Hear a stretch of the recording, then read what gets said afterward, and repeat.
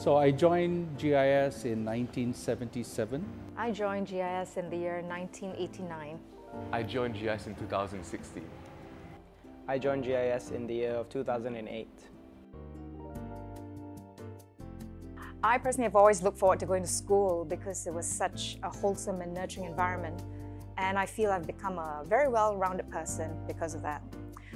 Although GIS is a highly academic school, it doesn't just celebrate those who are book smart. Everyone had the opportunity to find something that they're good at. Everyone, I believe, found their little circle and everyone felt like they belonged, which I think is so important in a young person's life. And that's why I wanted to send my children to GIS to have the same opportunities and education that I had. I've been in GIS since nursery school and I just finished my A-levels here. I'll be moving on to university in September soon. And although I'm really excited to start my new chapter of life, I'm also quite sad to be closing the one at GIS. I've been lucky enough to make some lifelong friends at GIS of all different nationalities, ambitions and interests. And as an alumni now, it is especially comforting to know that in the future, there's always somebody that I can call and some friend in the corner of the world that I can rely on. And I believe that GIS encourages a healthy mentality of academic excellence and well-being.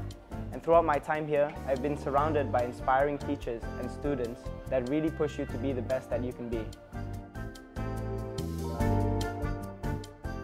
So I am a product of GIS myself. Essentially, it's around being independent. There's the ability to bring people together. It was the best time ever. So I would like to commend and applaud my parents for putting me and my younger sibling here. Naturally, when it came to my children, it was a no-brainer. The learnings that I had derived, I am absolutely pleased to see those same learnings being looked at now from a Sohail's point of view.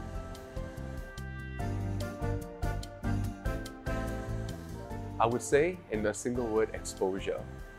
It's not only exposure to meeting different people and understanding their perspectives and where essentially they're coming from, which, especially when you go into university, the same environment times 10.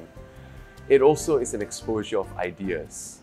Being able to act as an environment and a safe and open environment where you can share your ideas and discuss these ideas. There's only trying to understand, to learn, and to possibly even incorporate other people's ideas into your own.